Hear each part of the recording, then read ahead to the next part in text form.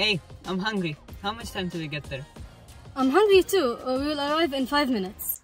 Welcome to 93.53 BC Center News. Unemployment has risen by 40% since last year due to an advancement in technology taking over jobs. Another school in Beit Hanina has closed down due to a lack in government funding.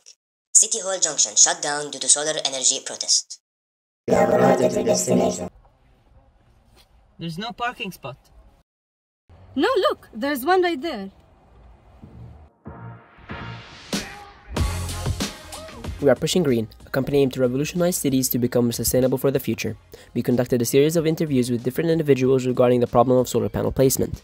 We interviewed a social activist and a student coordinator from MEET, which both emphasized the importance of solar panels on the roofs in their communities. Also, our chief engineer fortified how efficient solar panels are when on roofs. Moreover, the public is firmly protesting for panels on the roof. Right here.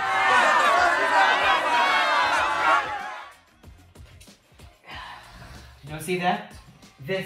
This is why our company will revolutionize sustainable cities without taking up any useful space. Well then, why not just put the solar panels on the roof? Why put the solar panels on the roof when you have a lot of empty, unused space in deserts which we can exploit? Exactly. The idea of placing portions of solar panels on a remote location like the desert is extremely space and cost efficient. Especially for those who do not have the space nor money to put solar panels on the roof. Additionally, as our chief engineer has once said, putting solar panels in the desert will make them more efficient and they will produce more energy because the sun's light will not be obstructed. But producing energy is not the only part of a sustainable city. That's where stage 2 comes in. Implementing flying cars.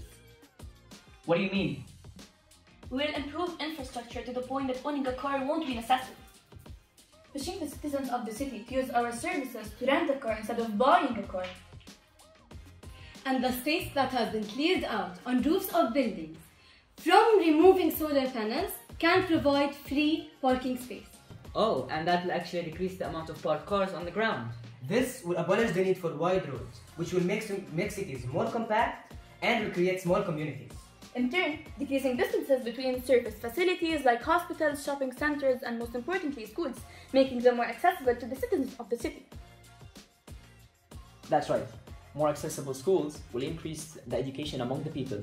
This will increase the number of high-paying jobs, which will decrease unemployment. This will tackle most of the problems that many modern cities currently have, which will create a better and more sustainable living environment for generations to come.